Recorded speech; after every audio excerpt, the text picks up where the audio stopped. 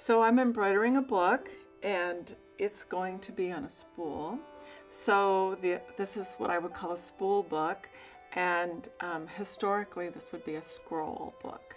So it's referencing both history and my mother's sewing. This particular text is going to say, "You are a treasure beyond all measure."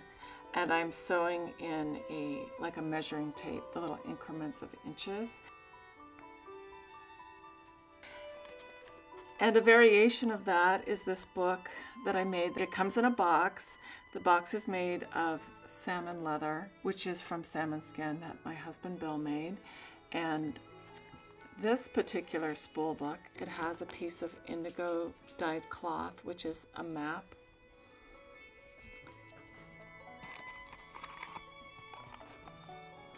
And this one is on a seal knuckle bone, which looks a lot like a spool, so I thought that was appropriate.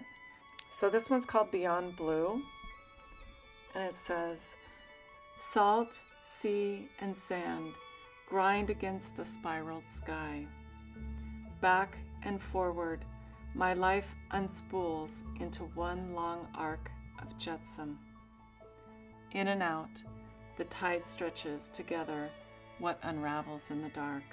Waist deep in sky and sea, everything divisible by blue. From these indigo pockets, golden agates tumble into my hands."